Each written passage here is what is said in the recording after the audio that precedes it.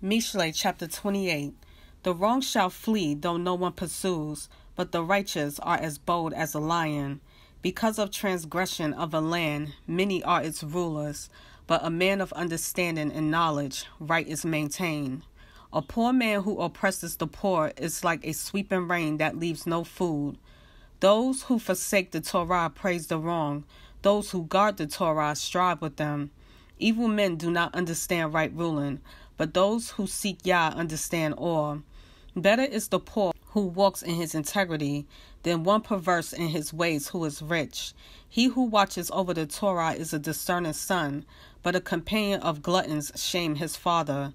He who increases his possessions by interest and profit gathers it fit for him who shows favor to the poor. He who turns away his ear from hearing the Torah, even his prayer is an abomination. He who causes the straight to go astray in an evil way falls into his own pit, but the perfect inherit the good. A rich man is wise in his own eyes, but the poor who has understanding searches him out.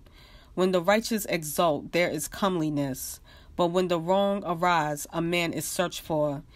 He who hides his transgressions does not prosper, but he who confesses and forsakes them finds compassion. Blessed is the man who always fears Elohim, but he who hardens his heart falls into evil. A roaring lion and a charging bear is a wrongdoing ruler over poor people. A leader who lacks understanding is a great oppressor, but the hater of greed prolongs his days. A man oppressed by blood guilt flees into a pit. Let no one help him. He who walks blamelessly is saved, but the perverted of ways falls at once.